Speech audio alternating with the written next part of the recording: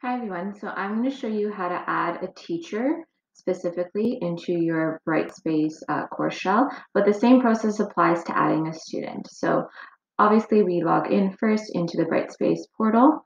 We then click the waffle and pick the class that we want to put them in. So obviously my classes won't match up yours.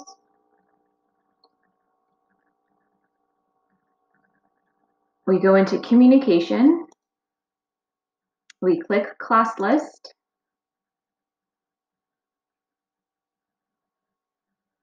Okay. Obviously, your class list will be populated here. We're going to click Add Participants, Add Existing Users, and we're going to look for the teacher that we want to add in, or the student. I'm doing a teacher here today. So in the Add Existing Users box, to search, just type in their name. If you'd like full name, sometimes there's multiple people with the same last name. If you scroll down, you'll get a list. Make sure the name matches up. You click the little box, and then you give them a role. So elementary teachers, if it was an elementary student, you would put ELM student. Teacher, student is for high school, and designated ECE, etc. So this is going to be a teacher, and I'm going to click enroll,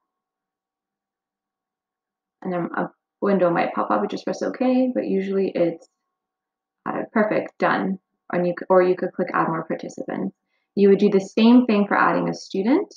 And now let's say you made a mistake and you accidentally made a student a teacher. To fix that, you just check mark their name and click enrollment. And then you can give them a new role there. So I won't change that. And to unenroll, so let's say a student leaves your class, or they're no longer part of your class, or whatever it is, to unenroll them, simply click their name and click the unenroll button.